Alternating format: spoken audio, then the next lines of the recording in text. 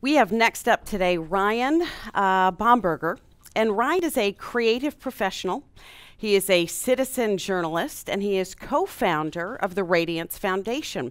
He and his wife, Bethany, co-founded the Radiance Foundation, which is an educational nonprofit organization dedicated to the belief that every human being has irreplaceable and intrinsic value. So it's my pleasure to welcome today Ryan. Thank you. Good morning. Everybody wide awake? Okay, that didn't sound convincing, but it's great to be here. I'm Ryan Bomberger, Chief Creative Officer of the Radiance Foundation, organization that my wife, Bethany, who's actually in here, right here, she's back there, just wave to her, my favorite person on the planet. We love, if we can have the presentation up, that'd be great. We love illuminating the truth, and it is up right above my head. This is what we do. We fight factophobia. Anybody know what factophobia is? It's probably self-explanatory. It's the fear of fact. Man, you're a good man. You're on the ball this early in the morning.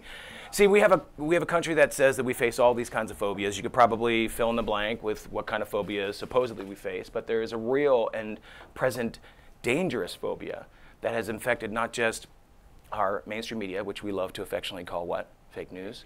Yes. It's infected our institutions of higher learning, which I wonder what they really mean by higher sometimes.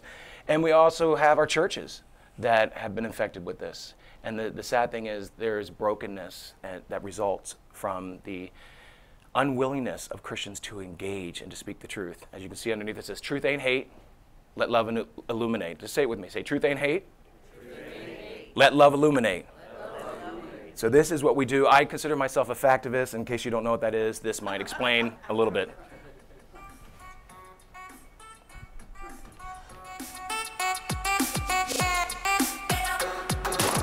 Planned Parenthood does not at all profit from fetal tissue donation. Planned Parenthood has been involved in selling the body parts of the babies that they abort for decades now at this point.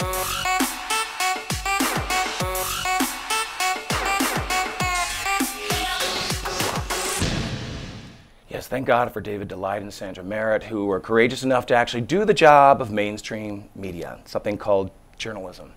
And I'm really grateful for them. They're factivists. I'm a factivist, and hopefully you will consider yourself a factivist too. But I want to talk to you just briefly about the social injustice of abortion. And there's so many different avenues you can go when you talk about this, but I'm just going to raise a few questions. When we talk about social injustice, oftentimes on college campuses, I've been able to speak different places like Harvard and Princeton. It's amazing. They talk about social justice, but yet the issue of the killing of innocent life never seems to come up. And yet it is the most violent form of social injustice. So when we talk about social injustice of abortion, I have to ask the question, what about human rights? Because that's always the question. And I have to find it interesting. There's an organization that you may be familiar with that is deeply religious. It's located in New York City. And when I say deeply religious, I don't mean in a spiritual sense, but deeply religious about its secularism. But you may be familiar with it, the United Nations. Anybody ever hear of it? The United Nations, you know, it's not exactly considered a right-wing organization, but yet they have these powerful pro-life statements that are embedded in their founding documents. If you look at the UN Universal Declaration of Human Rights, which was passed in 1948 as a result of which horrific event in history? World War II, the Holocaust. And so what is so powerful, if you read the UN Declaration of Human Rights and the preamble, it says, considering that in accordance with the principles proclaimed in the Charter of the United Nations, recognition of the inherent dignity, and I just want to pause there for a moment, inherent, when does inherent begin? At conception. When you begin, when you exist. Inherent dignity and of the equal and inalienable rights of all members of the human family is the foundation of freedom, justice, and peace in the world. And I love this. In Article 3, in this founding document, charter document, it says, everyone has the right to life, liberty, and security of person. Everyone. They don't play the game of semantics, every person, because every human being is a person, regardless of age and stage. But then there's another document from the UN, powerfully pro-life, and this is why non-governmental organizations, NGOs, want so desperately to change some of this wording, want so desperately to cast abortion as a human right. But yet, the founding document from one of the many founding documents of the UN gives a whole different perspective. You look at the UN Convention on the Rights of the Child, which was passed in 1959 and then reaffirmed in 1989. I love these words. It says in this convention, in this document, quote, bearing in mind that as indicated in the Declaration of the Rights of the child, by reason of his physical and mental immaturity, needs special safeguards and care, including appropriate legal protection before as well as after birth. That's the UN. It's not a right to life group. It's not Americans United for Life. It's the UN. And that's why they have this dissonance where you have so many pushing for abortion as a human right. And then I have to ask the question, well, what about women's rights? Interesting, because if you go to founding feminists, not the feminists of the faux feminists of the Women's March, they don't really qualify as founding feminists. But when you go to true feminism, like Susan B. Anthony and Elizabeth Cady Stanton, I find this fascinating. If you go to their periodical that was called The Revolution, in it, they specifically say abortion is child murder. These are founding feminists. So today's so-called feminists can learn a lot from our founding feminists. This is the take they had. But yet you had someone like Margaret Sanger, who's touted all the time as, you know, leading feminist and the mother of the birth control crusade, the mother of Planned Parenthood. Margaret Sanger, proof positive that when you grow up in brokenness, you have choices throughout your life, whether you continue on in that brokenness or whether you break out of that. And she never did. Her solution to brokenness in the world was to eliminate the broken people, or to eliminate those that she thought would become broken. And it's interesting because she is touted all the time as the savior of women because of birth control. And she was a brilliant individual. She was duplicitous. She would say one thing, of course, in private, and then she'd say a different thing in public. But it's interesting. If you read her books, you can't really take anything that she says out of context. People will say, particularly those who defend Margaret Sanger and defend Planned Parenthood, oh, but these are things, you take them out of context. No, I don't know how you take this out of context. She's defining what birth control is, and she says, birth control itself, often denounced as a violation of natural law, is nothing more or less than the facilitation of the process of weeding out the unfit, of preventing the birth of defectives or of those who will become defective. And it's amazing because that would include a whole large group of individuals. They would write off certain groups, those who were born out of wedlock, those who were incarcerated, those who were physically disabled in some way. And then they have this category called feeble-minded, which quite honestly, I personally think would include some of Congress or most of Congress today, but that's a whole different thing. And it's interesting because you had that particular worldview, which people say, well, that was the dominant worldview at that time. Well, no. There were competing worldviews. Not everyone was a racist during the early part of the 20th century or throughout it. It's completely untrue. And what I find fascinating is that there are individuals that many people don't even know about who embodied true feminism.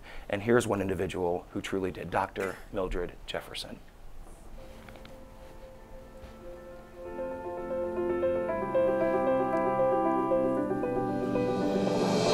It is unconscionably unfair that the victim selected on which to test the social remedy of expendable lives is the most defenseless member of the human family, the unborn child who cannot escape, cannot riot in the streets, and cannot vote.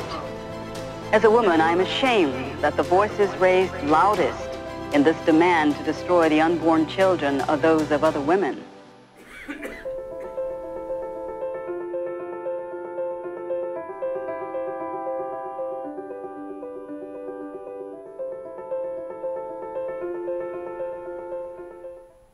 We just get a hand clap for the late Dr. Mildred Jefferson, someone that everyone should know. Every school should be teaching, she should be in history books, but we know how history books go. And then you have to ask yourself the question when you talk about the social injustice of abortion, what about your rights? Why does Planned Parenthood spend millions of dollars defeating every single effort to inform women? All the women's right to know bills, all the notification or consent, parental notification and consent, waiting periods. They fight on every level to prevent information because they don't trust women enough with the truth. They don't trust the public enough with the truth. All they keep doing is, this game of deflection. Abortion's only 3% of our services. Anybody ever hear that? 3% of our services, right?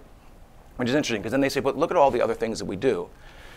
Just to kind of put this into context, I don't care what business you are, if 3% of the time you're killing human beings, it's always wrong. I don't care if it's 0.00003% of the time. But yet they get away with this. And the mainstream media always touts all these other services as if, I guess it comes down to no seeming amount of beneficence makes up for the fact that you're killing human beings 3% of the time. In fact, according to their last annual report, they killed 321,384 precious human beings.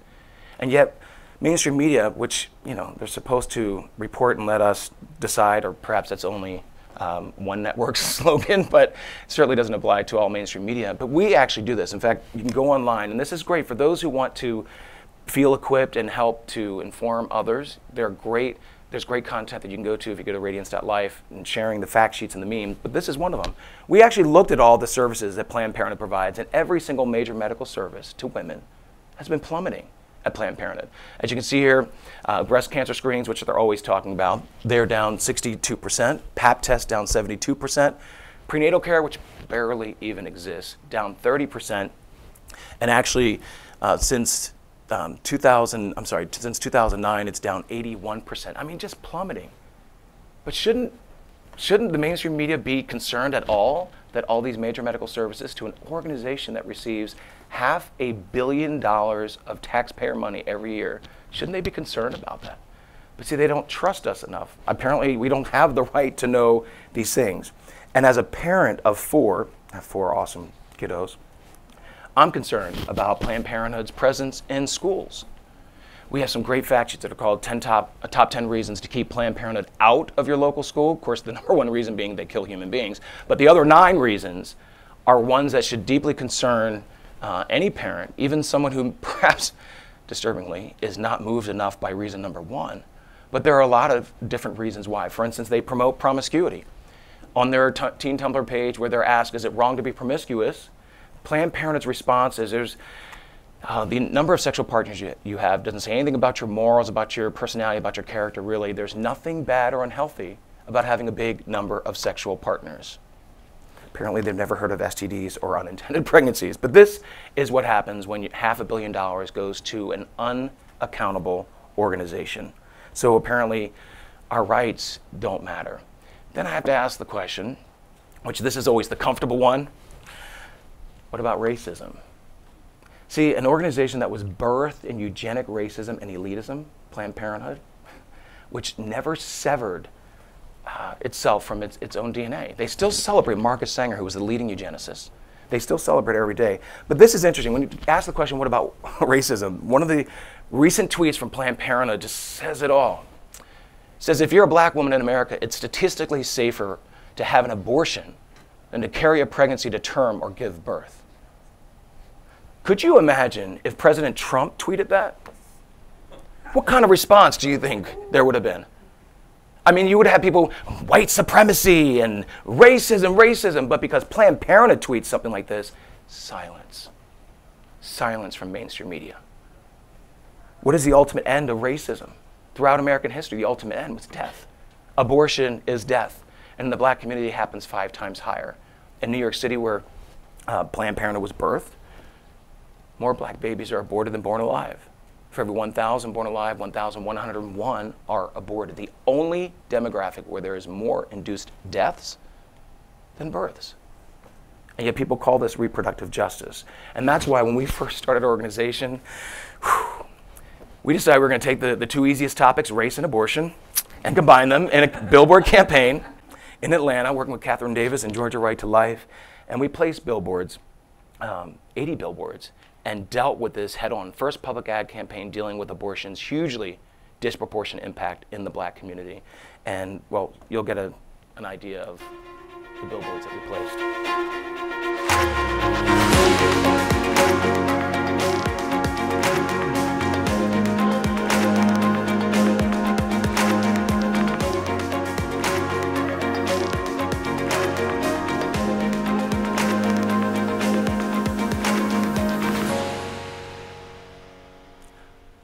Let's just say the reaction was insane. There was a media frenzy. I mean, New York Times put out an article, and then it was everywhere. Probably the most media-covered pro-life billboard campaign ever out there. And it was interesting because they didn't know how to handle me. I didn't fit their narrative. Brown guy, pro-life, adopted, and they tried to demonize me as much as they could. In fact, I'll never forget there was an NPR story done, and they were interviewing me offline, and it was such a long interview, and I kept feeling like they're trying to find something. They're digging to find something to demonize me. 45 minutes in this interview. Then the show called All Things Considered, which apparently didn't consider the truth to be part of the program, had a 3-minute and 27-second program that omitted, it was about the campaign. I designed the campaign organization, released it, omitted me entirely from the news story about the campaign. But this is what fake news does all the time. But it was such a powerful learning lesson. And we just have to understand, as factivists, we can circumvent mainstream media. We have the power of social media, even though there are times that Twitter tries to censor us and ban us, and Facebook does the same, because, you know, I love when the self-proclaimed deities of diversity show zero tolerance for ideological diversity. But you keep on fighting. In fact, we're fighting again. We're getting ready to release some billboards, and we're dealing with, for instance, in Ohio, the state's largest abortion facility called Preterm placed 16 billboards throughout Cleveland, which is predominantly black, 52% black. Put up billboards that said abortion is, and then there's a fill in the blank. Abortion is sacred. Abortion is a blessing. Abortion is necessary. Abortion is justice. Kind of makes your blood boil. And so we're responding with a series of billboards, but this is one of them. This is what abortion is. Abortion is systemic racism. SomeBlackLivesMatter.com. Taking on the whole Black Lives Matter movement, which announced solidarity. I mean, you can't proclaim that Black Lives Matter and then partner with the leading killer of Black lives. They announced solidarity with Planned Parenthood. So we're just calling them out. And this is what we have to do. We don't have the luxury of being silent. So when I talk about the social injustice of abortion, there are many issues that are inextricably tied to it. But it doesn't matter what those issues are if we choose to be silent about the most prevalent form of injustice in our society today. Thank you.